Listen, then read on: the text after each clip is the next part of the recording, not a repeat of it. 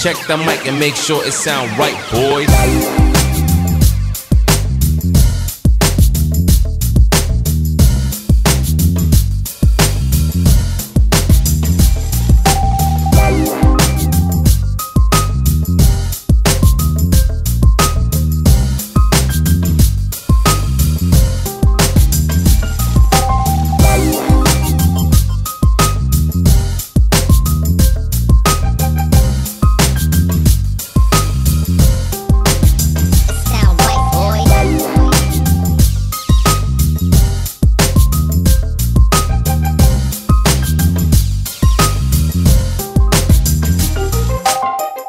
Hello everyone, and welcome to another episode of Backstage with Angelo. Today, in this episode, I'm gonna talk to you guys about what I think about what people say that why Miss Venezuela always wins every pageant.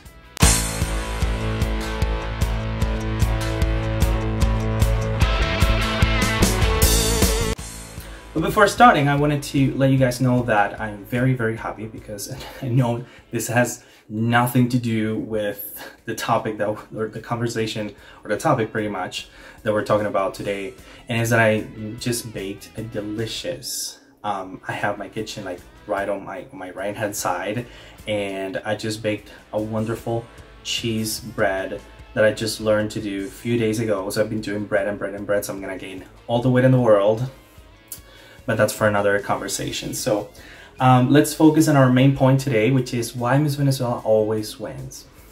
And I think that's something that people just say, like it's out there, and people say why Miss Venezuela always wins. I've heard that a lot here in Calgary when I am talking to my pageant contestants or the girls that I train for pageants or for modeling, and they ask me, why does Miss Venezuela always win Miss Universe or Miss World or Miss International? Well, that's not actually true. Miss Venezuela doesn't always win. Like, there's so many years we haven't won. There's been a few years that we haven't made it to the top 10 or so on.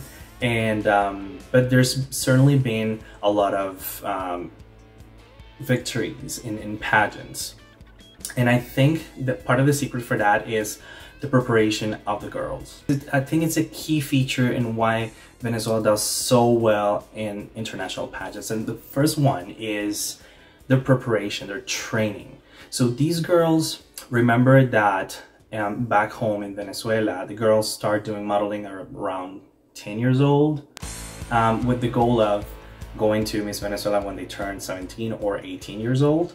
So they need to be well prepared for that. They start taking modeling lessons since they're kids, and when they turn 18, they are already models, and they know how to dress, they know how to make up, they know how to do many other things, and they're so ready and so focused and for the pageant that they do very well. And the competition back home is really difficult. There's always castings of almost 1,000 girls, and only 24 make it to the finals. But back to the main topic, which is training. So remember these girls, like when you win Miss Venezuela, you have to start your preparation. And I'm talking about the organization before. I'm not too sure how the preparation is with the new organization. I have no information about it, but I would certainly love to do. So if you guys know anything about how the preparation is at the moment, like with the new organization, you can just leave your comments below, and maybe we can just discuss that some other time in another video. But this time, what I remember was when Osmel was in the organization, when he used to be the president of Miss Venezuela, I remember that the girls would start training since like 6 a.m. in the morning, of course. It cannot be 6 a.m. in the afternoon or evening. So from 6 a.m. until 11. So it's a very thorough training. It's really hard. Like it's practically a job. You're basically, they get paid, of course, for being Miss Venezuela. They get a salary, or before they would get a salary. So basically they would be doing their job. So they go to makeup lessons, runway lessons, they go to the gym. I think it's once or twice. I'm not too sure about that number, but I think it's twice.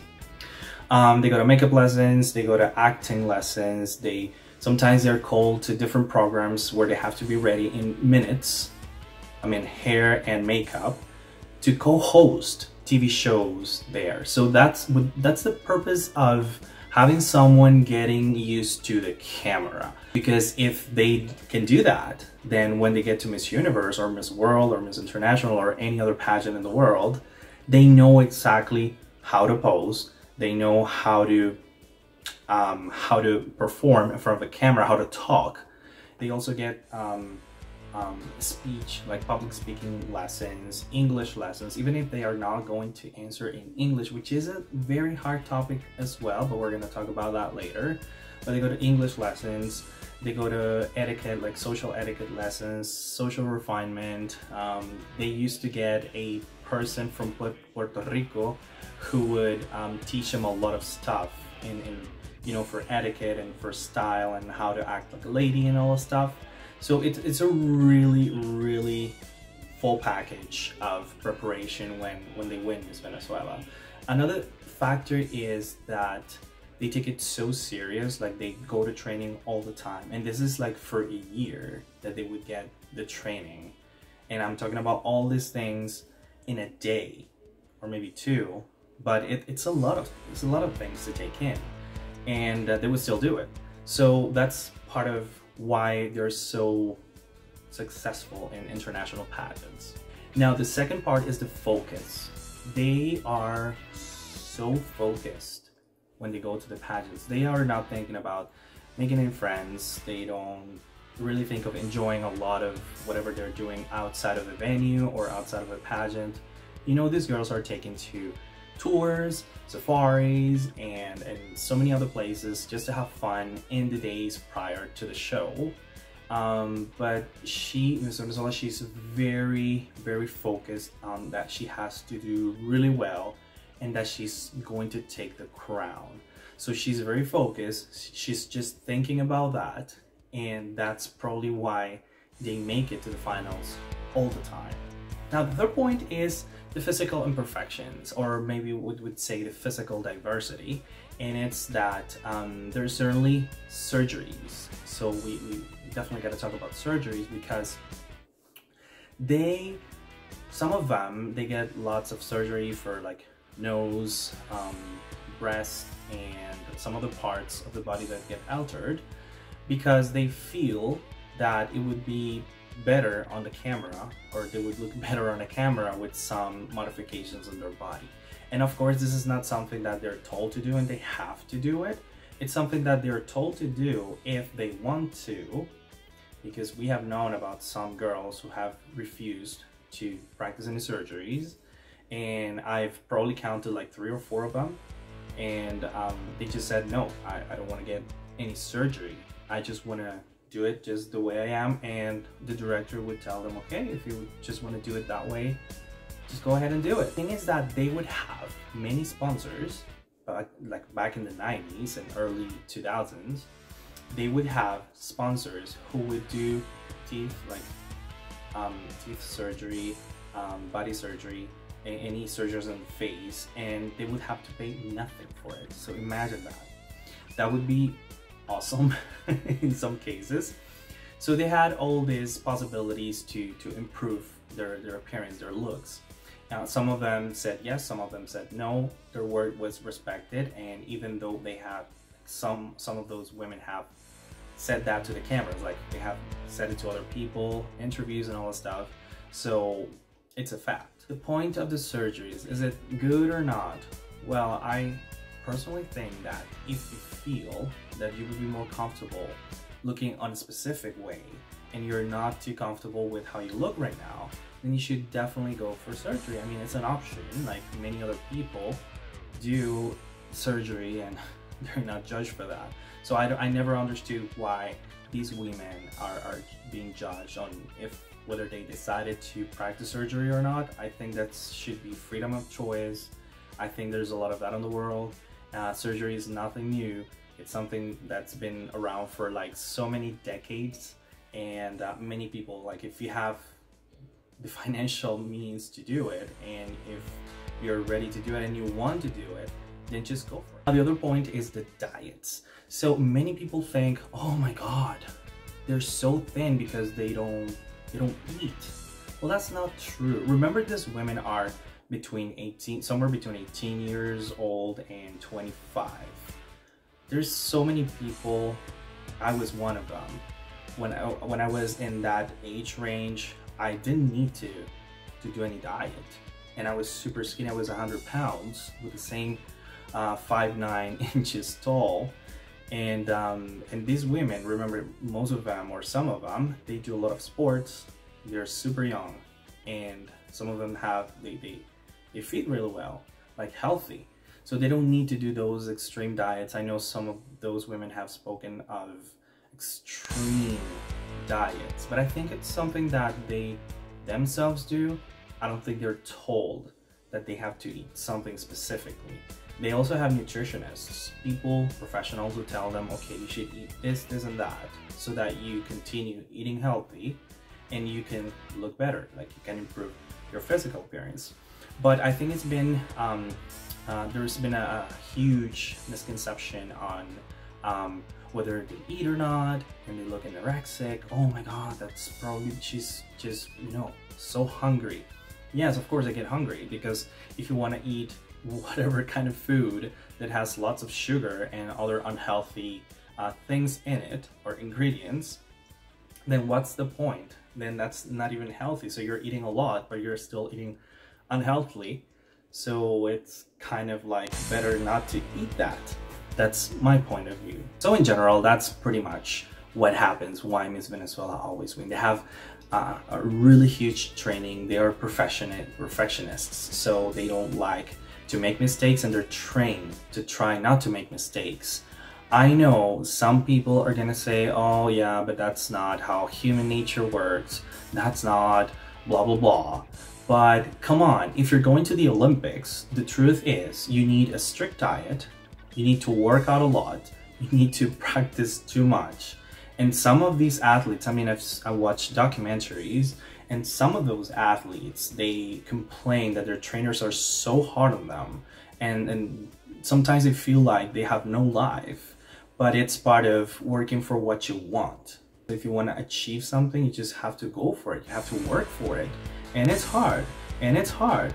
I mean, nothing in this world is either free or easy to do. You just have to work for it. And if you feel like it's really easy for you, it's because maybe you have been working for so long to achieve it. That's the case with Miss Venezuela. I've also heard in pageants and from other girls, oh, it's their sash, it says Venezuela, so that weighs a lot. Like, how heavy is the name of a country? Like, that has nothing to do with it. Let's be realistic. When you see these women very close, you'll notice what I'm talking about. Like, that's a huge deal, because they know what they're doing. They're professional. They know how to be models. They know how to be beauty queens. They know how to act in front of a camera. They know how to socially get involved in every situation going around them in the pageant, because they counted with teachers, people who are professional in specific areas, and they teach them how to do it. And if they do something wrong, they have to start again. This is while they're being trained. That is why. There's no room for mistakes. There's no room for, I'll just do it. There's no such thing as, I'll just win it being myself. Yes, you have to be yourself, but you have to train and you have to learn from those who know. Many other countries are doing that. We have seen the progress of many other countries, and I think it's a very positive thing that women are nowadays trying to empower other women. I think that's something that everyone should do, not only beauty queens but also models, and it's a very positive thing to do. I think everybody should focus on that as well. Yeah, I think it's a huge deal of things that they should learn, that a contestant should learn about. And I think it's fair that people start thinking that it's not just a sash, it's not just the country that you're representing, it's what you're bringing on the stage, what you're bringing with your participation to the pageant. So, well, that's just my opinion.